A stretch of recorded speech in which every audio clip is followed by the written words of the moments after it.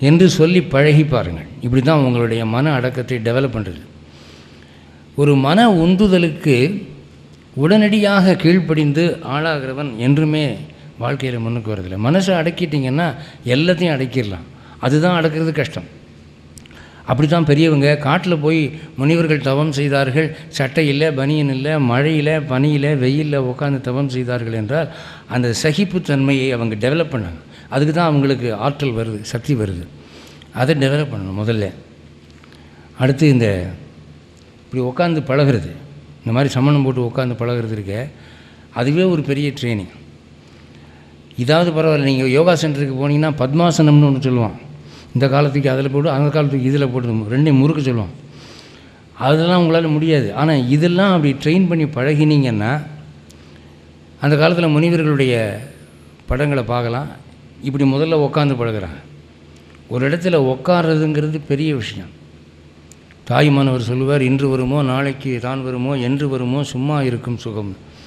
சும்மா இருக்கும் சுகம்னா ஒன்றும் செய்யாமல் சும்மா ஒரு இடத்துல வாழை சுருட்டிகிட்டு இருக்கிறது இருக்குது பாருங்கள், அதுதான் பெரிய காரியம். ஓடுறது ஈஸி, ஆடுறது ஈஸி, பாடுறது ஈஸி, அடுத்தவங்க சடையை பிடிச்சி இழுக்கிறது ஈஸி.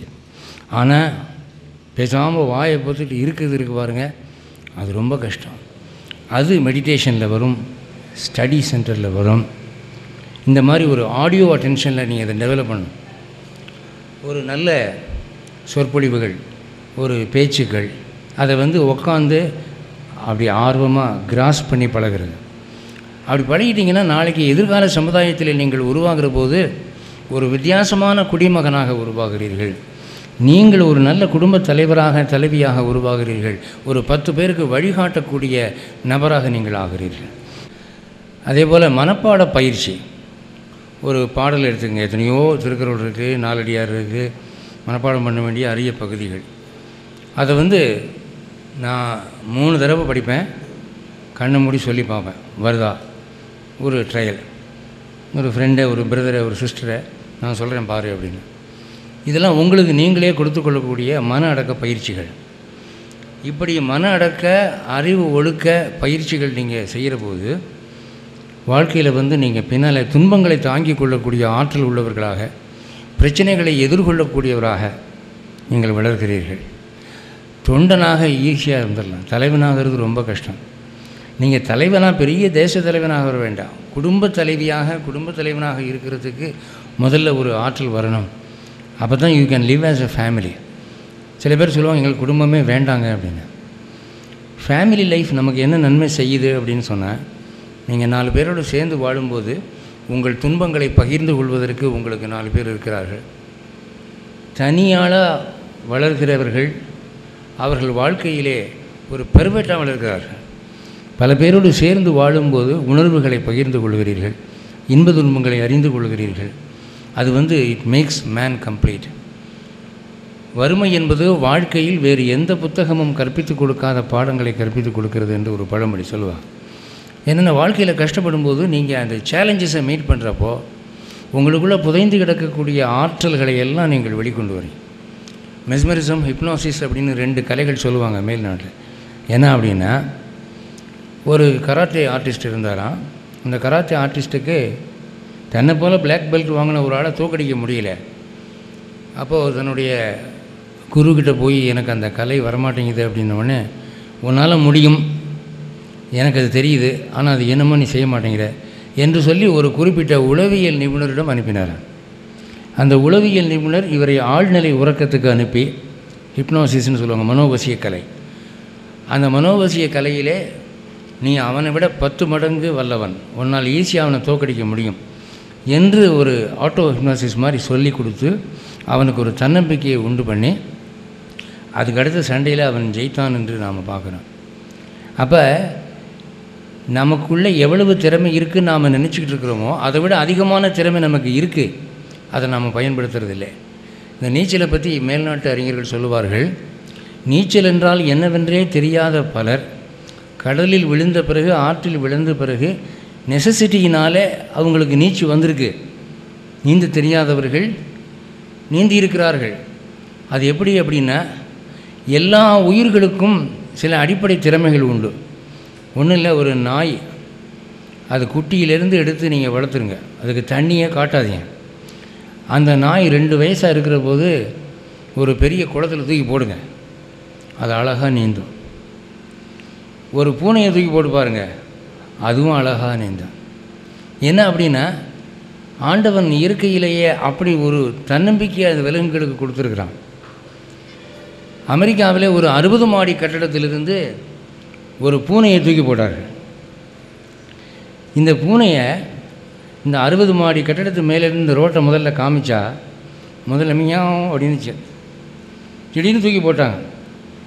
தூக்கி போட்டால் அது அப்படியே அந்தர் பல்ட்டி அடித்து பயங்கரமாக வாழ்னு கத்திச்சு. அதை அழகாக வீடியோ எடுத்துட்டாங்க ஹெலிகாப்டரில். அது கூடவே இறங்கி அது தரை இறங்கும்போது கரெக்டாக நார்மல் பொசிஷனில் காலில் போய் அப்படி நின்றுச்சு. ஒரு வினாடி அப்படி ஸ்டன்னான மாதிரி நின்றுச்சு. அப்புறம் தலையை உருக்கிட்டு ஓடிடுச்சு. இப்போது நம்ம எடுத்துக்குவோம், நம்மளை யாரும் தூக்கி போட வேண்டாம். அந்த 30 மாடி கட்டிடத்தினுடைய உயரத்தில் போய் நிப்பாட்டி, ஏன்பா இங்கேருந்து குதிச்சா எப்படி இருக்கும்னு கேட்டால் போதும், அவ்வளோதான்.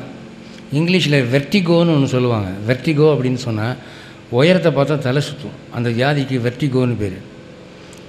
அவர் ஹிச்காக், ஆல்ஃப்ரெட் ஹிச்காக் வெர்டிகோன்னு ஒரு சினிமா எடுத்தார். ஒரு குறிப்பிட்ட போலீஸ் அதிகாரி, அவர் ரொம்ப திறமையானவர், எதிரிகளை விரட்டி பிடிப்பார். ஆனால் அவருக்கு உயரத்தை பார்த்தா தலை சுற்றும். அவருடைய அந்த பலகீனத்தை பயன்படுத்தி ஒரு குற்றவாளி அவரை ஒரு சிக்கலில் மாட்டி விட்டுறான். அவர் எப்படி தப்பிக்கிறார் அப்படிங்கிறது தான் அந்த படம். இந்த மனுஷனுக்கு மட்டும் வெர்டிகோ இருக்குது, பறவைகளுக்கு இல்லை, விலங்குகளுக்கு இல்லை. அதை சமாளிச்சுக்குது. அந்த நேரத்துக்கு ஏற்றாப்பில் பயப்படுது, ஆனால் சமாளிச்சுக்குது. மனுஷன் ஏன் பயப்படுறான் அப்படின்னா, தன்னால் முடியாது என்று நினைக்கிறான். அதான் முக்கிய காரணம். என்னால் முடியாதுன்னு நினைக்கிறான்.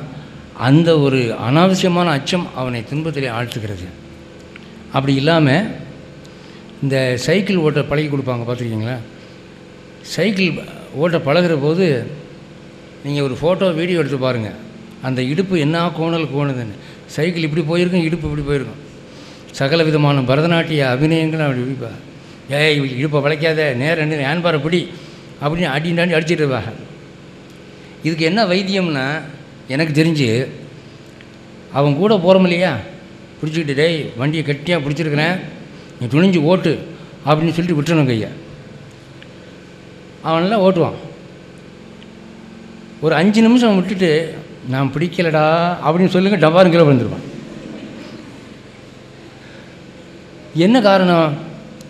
இப்போ நமக்கெல்லாம் சைக்கிள் ஓட்ட வருது, ஆனால் பிறவியில் நமக்கு அந்த ஆற்றல் இருந்ததா? இல்லை, பழக்கத்தில் தானே வந்தது. அப்போது வானத்திலிருந்து வந்த வரமல்ல, நமக்குள்ளே புதைந்து கிடந்த ஒரு ஆற்றலை அப்படி வெளியே கொண்டு வரும். காக்கையானது அடியில் இருந்த தண்ணீரை ஒவ்வொரு கல்லாக போட்டு போட்டு அது மேலே கொண்டு வர மாதிரி பயிற்சி என்ற கல்லாலே அதை நம்ம மேல் மட்டத்துக்கு கொண்டு வரோம்.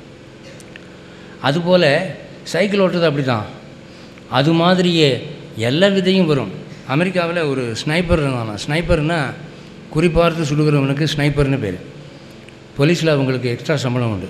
அடித்தாங்கன்னா கரெக்டாக அடிப்பாங்க. இப்போ நம்ம போகிற ஆளுகள்லாம் குறியெல்லாம் நல்லா பார்ப்போம், ஆனால் அடிக்க மாட்டோம். சில பேர் கல்லை கையில் கொடுத்து டேய் அந்த மாங்காயை அடிடான்னு சொன்னால் அந்த கண்ணுக்கிட்ட போய் இப்படி வைப்பான். இப்படி பொசிஷன் எடுத்து அப்படி போன உடனே அவ்வளோதான், குறி பார்க்கறதெல்லாம் போயிடுச்சு. விட்டு எறிஞ்சானா அந்த மாமரத்துக்கு எல்லைக்கே போகாது, அது எங்கேயோ போகும். ஆனால் இந்த ஸ்னைப்பர்ஸ் இருக்கிறாங்களே, ஒரு டப்பாவை தூக்கி வானத்தில் விட்டெறிஞ்சா ஒரு துப்பாக்கியால் சுட்டே அதை சப்போர்ட் பண்ணி நிறுத்துவாங்களாம், கீழே விழாதபடி. குண்டு மேலே குண்டு சுட்டு சுட்டு அது தரையில் விழுகாதபடி மெயின்டைன் பண்ணுவோம் 5 நிமிஷத்துக்கு. இந்த ஸ்னைப்பருக்கு அந்த ஆற்றல் உண்டு. அந்த மாதிரி ஒரு ஸ்னைப்பர் அமெரிக்காவில் விவேகானந்தரை சவால் விட்டாராம். நீ என்னமோ வில் பவர் கான்சன்ட்ரேஷனை சொல்கிறிய, எங்கே அதை குறிப்பார்த்து சுட்டு பார்ப்போம் அப்படின்னு. புல்ஸ் ஐன்னு சொல்லுவான். அதாவது துப்பாக்கிக்கு எய்மாக வச்சுருக்கிறதுக்கு பேர் புல்ஸ் ஐ. வட்டம் வட்டமாக போட்டிருக்கும், நடுவில் ஒரு புள்ளி இருக்கும். இந்த அசைவ உணவு சாப்பிட்றவங்களுக்கு வேற ஒரு புல்ஸ் ஐ தெரியும், அது முட்டை. அதை பற்றி நான் சொல்லலை இங்கே. இந்த புல்ஸ் ஐ இருக்க, அதை பார்த்து சுடுன உடனே இது வரைக்கும் விவேகானந்தர் துப்பாக்கியை கையில் எடுத்ததில்லை. ஆனால் அவர் தன்னுடைய குருவை மனசில் நினச்சி எதுவுமே என்னால் முடியும் அப்படிங்கிற நம்பிக்கை உள்ளவர். விவேகானந்தர் எங்கே போனாலும் ஒரு வேதிக் ஸ்லோகாவை சொல்லுவார். அசதோமா சத்கமயா, தமசோமா ஜோதிர்கமயா, மிருத்யோர்மா அமிர்தங்கமயா, ஓம் சாந்தி சாந்தி சாந்தின்னு. அதாவது சாவிலிருந்து வாழ்வுக்கு வாருங்கள், இருளிலிருந்து வெளிச்சத்துக்கு வாருங்கள். அப்படி தாழ்ந்து கிடக்கிறவர்கள் மேலே வரணும் என்று தான் நமக்கு உபனிஷதங்கள் அறைகூர் விடுகிறது. அதனால் என்னால் முடியும் என்று நினச்சி சுட்டாரா, அது கரெக்டாக அடிப்பட்டது அப்படின்னு. அப்போ சகசிஷியில் எப்படிப்பா அது முடிஞ்சுது அப்படின்னு சொன்னால், நீ இப்படி கேட்குற பற்றியா, அதனால தான் உன்னால் முடிய மாட்டேங்குது. அப்படி நான் கேட்கல, என்னால் முடியும்னு நினச்சேன், நான் சுட்டேன் அப்படிங்கிற அந்த தன்னம்பிக்கை, அது இந்த வயசில் டெவலப் ஆகணும். இப்போ விட்டுட்டிங்கன்னா 5ல் விளையாதது 50ல் விளையாது. இதுதான் ஷேப்பிங் ஸ்டேஜ். அதாவது பாட்டர்ஸ் கிளேன்னு சொல்லுவாங்க. பாட்டர்ஸ் கிளேனா குயவனுடைய மண்பானை. ஒரு குயவன் மண்பானை செய்கிற போது அந்த தண்ட சக்கரத்தை சுற்றி விட்டு அந்த பானையை அப்படி தன் கைகளாலே உரு கொடுக்குறான். அந்த நேரத்தில் அவன் அதை எப்படி உருவாக்குறானோ அப்படி தான் அந்த பானை உருவாகும். அதுபோல் இப்போ பெரியோர்களாலே ஆசிரியர்களாலே நீங்கள் ஒரு பாட்டர்ஸ் கிளே மாதிரி உருவாக்கப்பட்டு கொண்டிருக்கிறீர்கள். இந்த நேரத்தில் you allow them to do it. அவர்களுக்கு அதை செய்ய அனுமதி கொடுங்க. போயா ரொம்ப பேசாத, புத்தி சொல்லி உங்களுக்கெல்லாம் வேலையே இல்லைங்கிற மாதிரி நினைக்காம, சரி let me pickup what you say, அதில் ஏதாவது நல்லது இருக்கா பார்ப்போம் அப்படிங்கிற ஒரு மனப்பான்மை இருக்குமானால் எதுலேயுமே கற்றுக்கொள்வதற்கு ஏதாவது ஒரு நல்ல விஷயம் இருக்கத்தான் செய்யும். ஒரு பக்கோடா வாங்குகிற பேப்பரில் கூட அந்த பேப்பரை கீழே போடாமல் படித்து பார்த்தீங்கன்னா அதில் ஏதாவது இன்ஃபர்மேஷன் இருக்கும். கண்டதை கற்றவன் பண்டிதனாவான். அந்த மாதிரி லேர்ன், டீச், அது மாதிரி க்ரோ வெல், க்ளோ வெல், நன்கு வளருங்கள், நன்கு ஒளிருங்கள். அது இந்த பருவந்தான். இதை சொல்லக்கூடிய வயசில் நான் இருக்கேன், கேட்கக்கூடிய வயசில் நீங்கள் இருக்கிறீங்க. நீங்கள் இதுபடி கேட்டு நடந்தால் நாளைக்கு என்ன மாதிரி நீங்கள் மைக்கு முன்னால் நிற்கலாம். என்ன சொல்கிறீங்க, நாங்கள் அப்படிலாம் சித்திரவதை பண்ண மாட்டோம் அப்படிங்கிறீங்களா? அது ஒரு நல்லதுக்கு தான். அதான் ஒரு பள்ளிக்கூட ஆசிரியர் இந்த மாதிரி காலேஜஸ்லாம் வாத்தியாருக்கு நின்றுட்டு தான் பாடம் சொல்லி தருவாங்க. மாணவர்கள்லாம் உட்காந்துருப்பாங்க. மாணவர்களுக்கு தான் மரியாதை, ஆசிரியர்கள்லாம் நின்று ஸ்டாண்டிங் தான். அப்போ ஒரு ஆசிரியர் 1 மணி நேரம் சொல்லிக் கொடுக்க வேண்டியவர் 1 மணி நேரம் 10 நிமிஷம் அன்றைக்கி கிளாஸ் எடுத்துட்டார். ஏன்னா அடுத்த வாத்தியார் என்ன வரல. அந்த வகுப்பு ஒரு வகையாக முடிச்சுட்டு சரிப்பா போங்க அப்படின்ட்டு ஒரு பையனை கூப்பிட்டு, ஏன்பா இன்றைக்கி கூட 10 நிமிஷம் நான் பாடம் சொல்லி கொடுத்தனே, அதை பற்றி ஏதாவது கருத்து சொல்லுப்பா அப்படின்னு. அதுக்காக சொன்னான்னா, தெய்வம் நின்று கொல்லும் சார், நீங்கள் நின்றுக்கிட்டே எங்களை கொன்னுட்டீங்க அப்படின்னு. அந்த மாதிரி நினைக்காம இது நமக்கு நல்லது நினச்சிங்கன்னா நாளைக்கு நீங்கள் வாழ்விலே அதன் பலனை அனுபவிப்பீர்கள் என்று கூறி, இந்த அரிய வாய்ப்பை எனக்கு வழங்கிய இந்த பள்ளி நிர்வாகிகளுக்கும், இந்த நிகழ்ச்சி அமைப்பாளராகிய திருமதி கீதா அவர்களுக்கும், ஆசிரியர் பெருந்தகைகளுக்கும், பொறுமையாக இருந்து செவிமடுத்த உங்களுக்கும் நன்றி கூறி விடைபெறுகிறேன். வணக்கம். Thank you, sir. Thank you very much. Now we have Mrs. Meeda Radhakrishnan to propose the vote of thanks. Good evening to you all, and I'd like to thank our Dr. Joseph Iyengar, who have given our children a valuable advice with moral values, and he also cited some good examples to give respect and take respect. And I would like once again thank him for citing or just giving an importance for a healthy relationship between the family members, between the children and the parents. Nowadays it is deteriorating, and I thank the management for arranging such a valuable moral class.